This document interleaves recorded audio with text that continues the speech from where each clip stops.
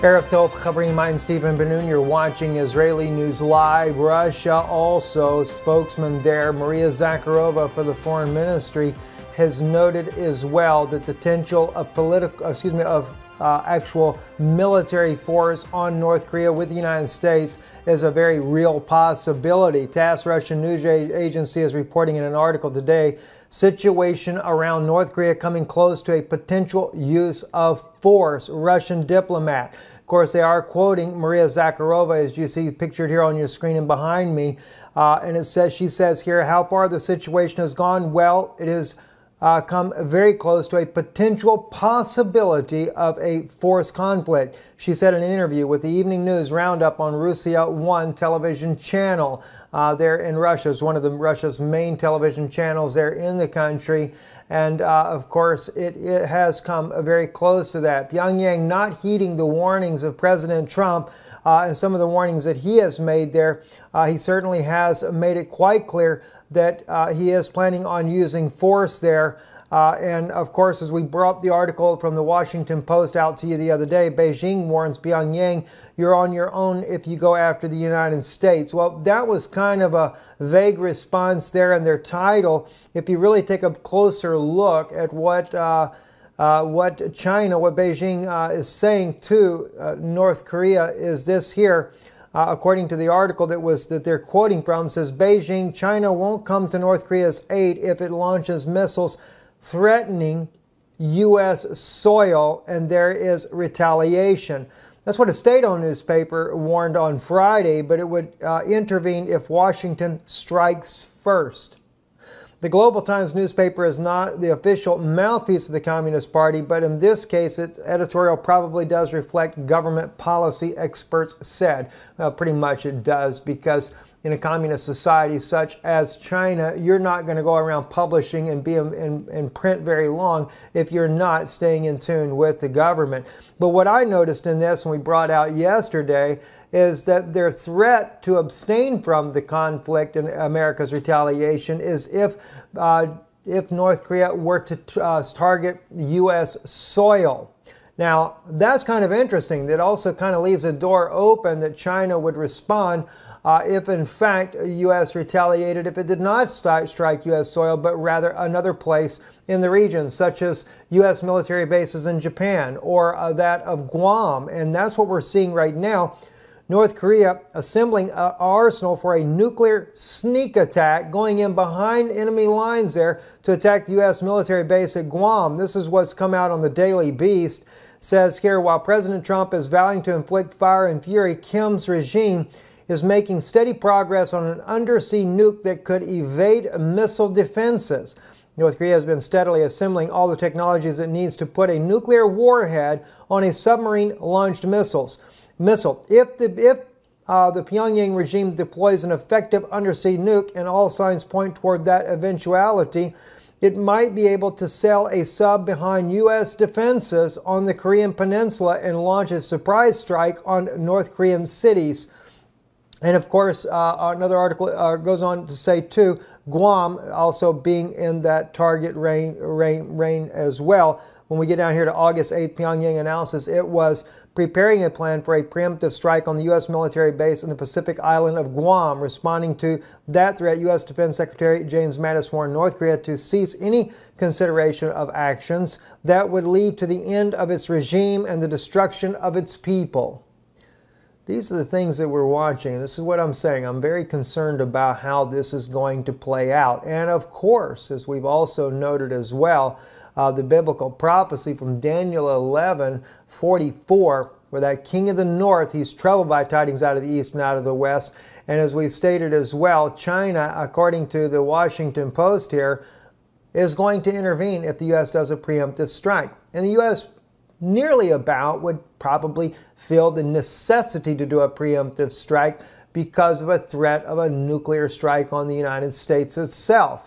That puts the U.S. in a very awkward situation. And of course, now they're threatening to impeach Trump if he goes overboard with force.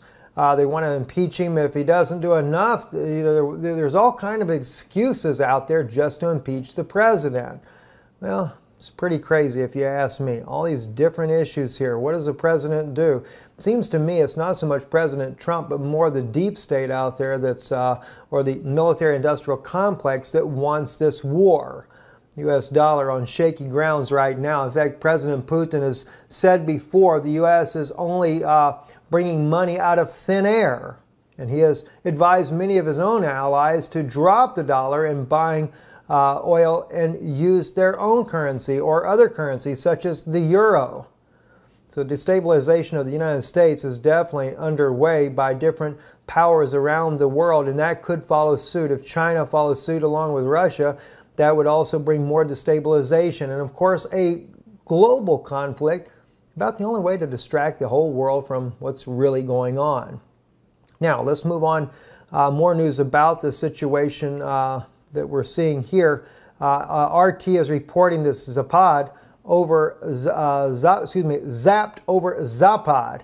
NATO doublethink on war games reaches brain dead condition here next month, in about 4 weeks actually. The Zapad exercises, Russian exercises with Belarus, is to take place in the country of Belarus there, which is on NATO's doorstep. Can't see why NATO's really concerned as much there. According to Russia, there's 13,000 troops that will be involved in this. According to Western reports there, they're expecting hundreds of thousands will be involved. I kind of think that Russia probably has underestimated or underquoted the number of troops that would be involved, but just from the sheer number of train cars that they had actually purchased to bring in military equipment back last year that we reported on that as well.